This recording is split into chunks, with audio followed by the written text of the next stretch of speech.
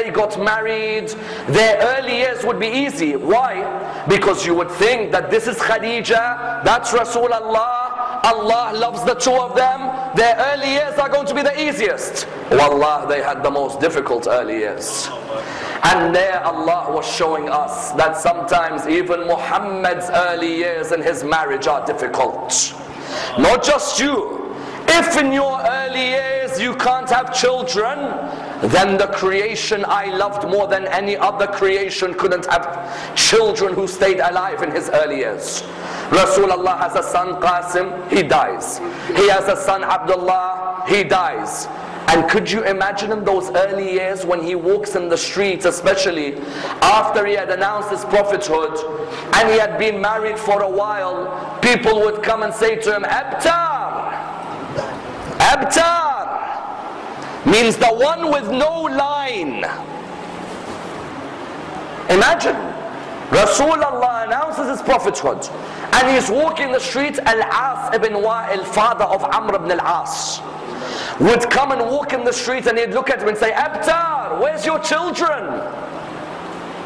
Do not in your marriages in the early days when there are no children imagine that Allah subhanahu wa ta'ala is punishing me. Rasulullah was being punished by Allah. No. In life sometimes we're tested with our wealth, or with our health, or with our education, or with our children. That's an equation in life. There is no one on this earth who will not be tested in one of these four areas. Rasulullah therefore has to wait. He hears these people saying Abtar, Abtar, Abtar, until Allah reversed the verse, Bismillah ar-Rahman ar-Rahim, Inna a'tainaka al-Kawthar. When Allah subhanahu wa ta'ala gave Khadijah and Rasulullah Fatima Zahra, salawatullah wa salamu alayha.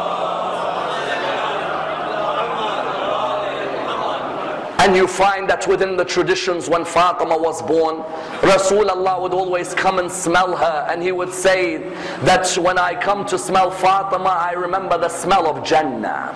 There is the smell of paradise that comes from Fatima Zahra, which is an indication that Rasulullah would have gone on an ascension and he would have smelled that smell, and therefore whenever he'd see Fatima he would smell her and remember Jannah.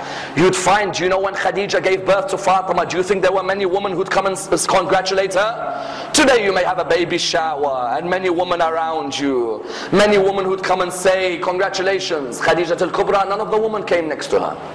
They said to her, you marry Muhammad, the imposter, the magician, the sorcerer, and you expect us to help you when you give birth? Do you know her house was empty? But Allah plans, you plan, and Allah is the greatest of planner.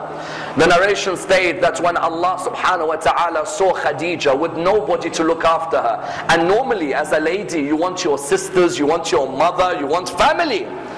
But when nobody was around Khadija, Allah subhanahu wa ta'ala, the hadiths, authentic hadiths say that Allah sent Maryam, the mother of Jesus, and Eve, the wife of Adam, and Asiya, the wife of Pharaoh, and Kulthum, the sister of Musa, to help Khadija give birth to Fatima. You find when she gave birth to Fatima Zahra, the narrations say to us that she gave birth 5 years into the prophethood of Rasulullah, in the year 615. And in that year 615, what do the narration state? They state that when she was born, Fatima Zahra was born in the most turbulent time for Rasulullah.